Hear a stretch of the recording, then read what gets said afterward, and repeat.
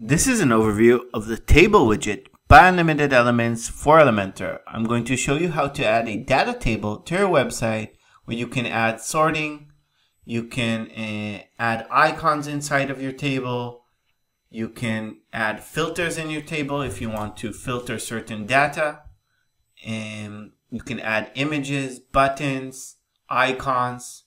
You can even add a toolbar with copy, print, download options. You can really make any table that you want. Without no more further ado, let's get started.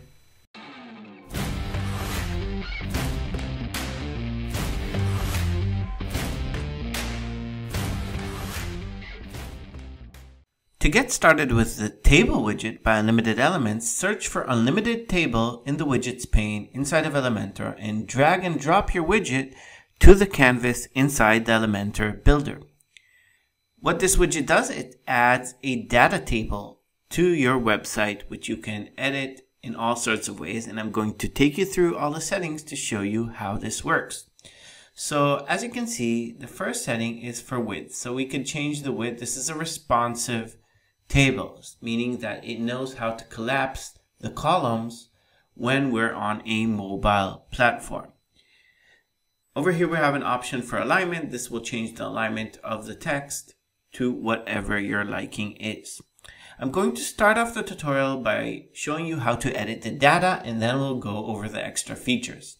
So first of all, I'm going to open the items over here, which is the part where users can edit the data. And the way this is structured is that you add, first of all, the header items, because each table has header items which indicate what the data underneath is about. And then you can add rows, and under each row you can add columns, which are the data in each column over here. So first of all, just as an example, it's always best to use the default table and add on to that or edit that. So I'm going to add another header item over here. So I duplicated the last one, country, and I'm going to call this phone. Now it's important when you put a title that you also put a value, because at the end, the title over here is just for an indication. It's an inner indication. And the value is the part that's going to be shown to the visitors of the website. So we've done that. You have an option if you want, you can add an icon. Right now there's no default icon, so I need to open the icon library inside of Elementor. I'm going to search for phone, and I'll just add that phone icon into my header. So that's a really cool, unique little thing that we've added.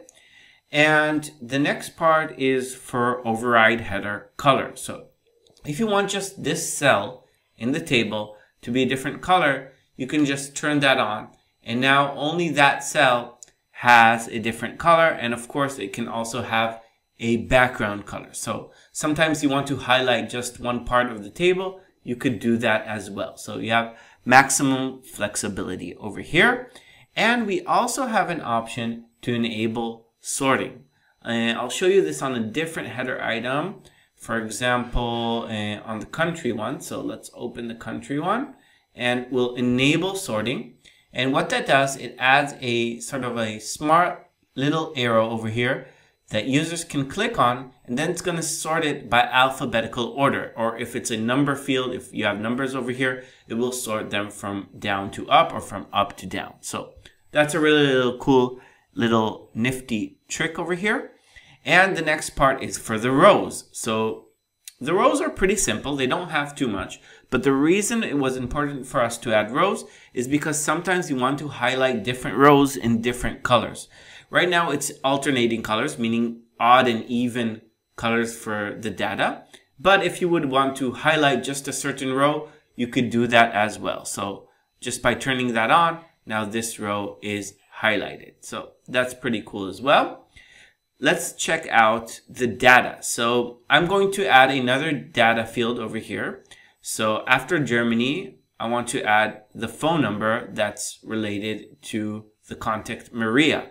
So I'm going to duplicate Germany and open that for editing. And over here, I'm going to write her phone number. So I don't know, Let's just make something up real quickly over here. Awesome. So that's how you populate the cells inside of the table.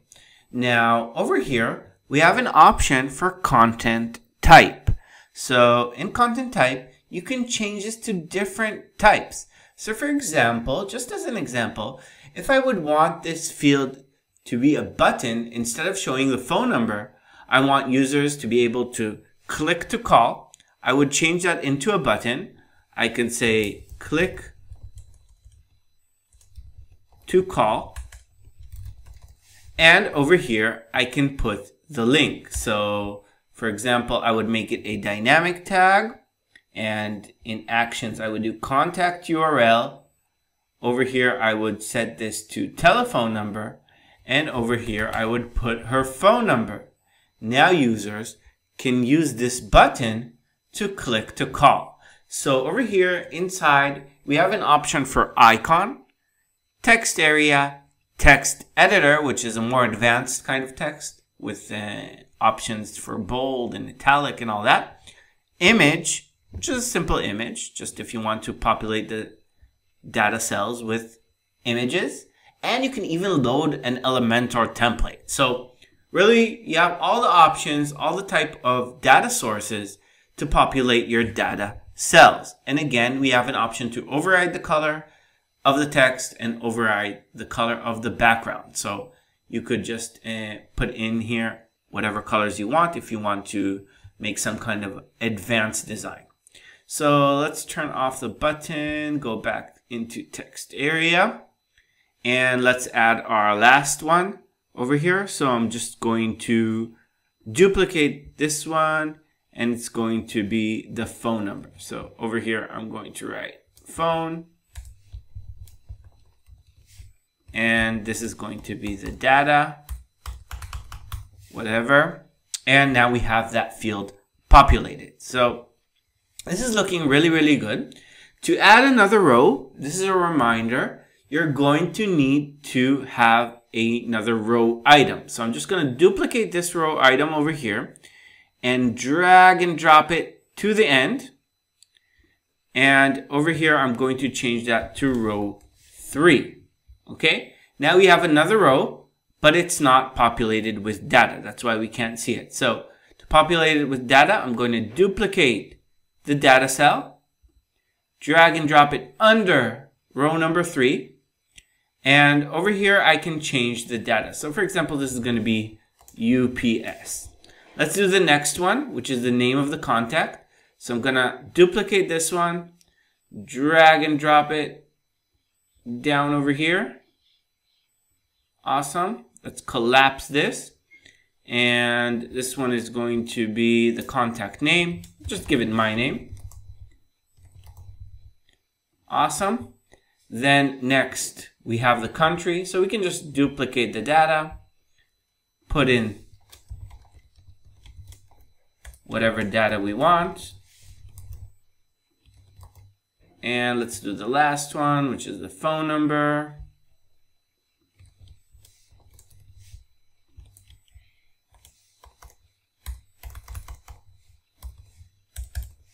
Awesome. So that's how you add data into your tables and edit the table data, the data sources, and override colors. Let's jump back into the settings and see what we have over here. So the first setting is to enable filtering. Now we have two types of filters. One is inside of the headers, and this is a live filter. So if I start typing in over here, it's going to filter the data that equals my query. So if this is the string AM, it's only going to show data that relates to that string inside of that certain column. So that's pretty cool. We can also show the filter inside of the header if you don't want to make inside of the toolbar. So over here we have a toolbar, and you can turn on or off different fields.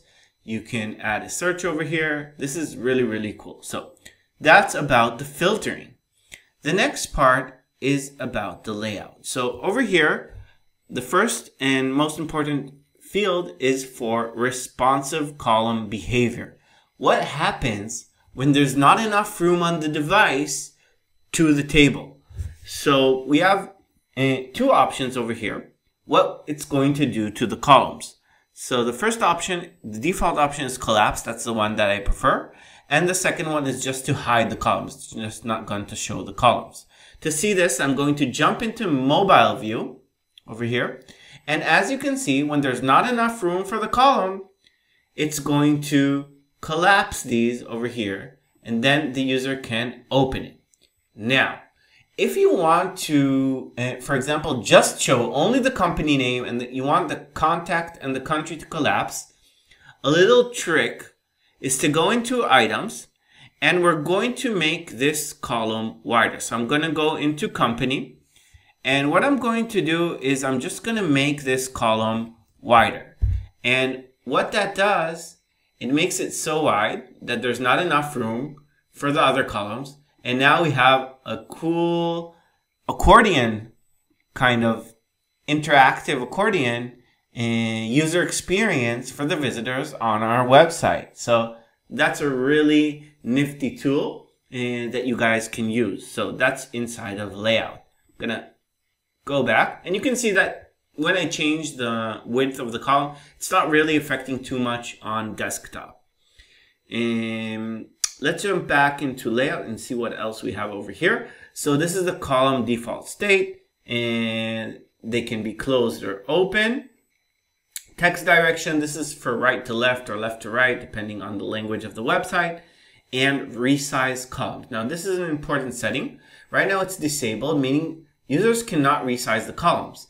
But if I would open this for headers, then we will see a cursor. Our cursor will change to a resize handle, and then users can play around with the column to resize it. So that's a really important feature. Sometimes it's important for users. In my use cases that I've used the table, I've never needed to open it, but just so you know that it's possible. Another option to make our table sort of an accordion is to use grouping. And when I turn this on, I'm just going to show you what that does. It makes it into an interactive accordion again, but this time it's not just going to be for mobile, and you can group more than one row. So that's really cool, and that's what it does. So that's about grouping. And you also have an option for breakpoints over here. This is really some advanced stuff. Toolbar, another nifty little tool that we've added. You can add a copy button, a print button, and a download button. So this will add these to the toolbar on the top over here. Copy, print, download, whatever you need for the user experience that you're looking for. And in my case, I don't need those right now, so I'm just going to turn those off. And the last part, before I'm going to finish up the video over here, is for the style. So as usual, if you're familiar with Unlimited Elements, we're going to add all the styles that you need. I mean, everything that you need: colors, typography, text, spacing, padding, margins, everything. So borders even. So whatever you need over here. And let's just jump into the rows part. And over here you can see the color of the even rows and of the odd rows. So let's just change that a little bit just so you can see how that works. That makes that zebra looking kind of effect. Of course, if you don't want it, then you can make them both the same color, and that's how that works. So I hope you guys found this tutorial helpful. If you have any questions, post them in the comments, and I'll see you in the next video.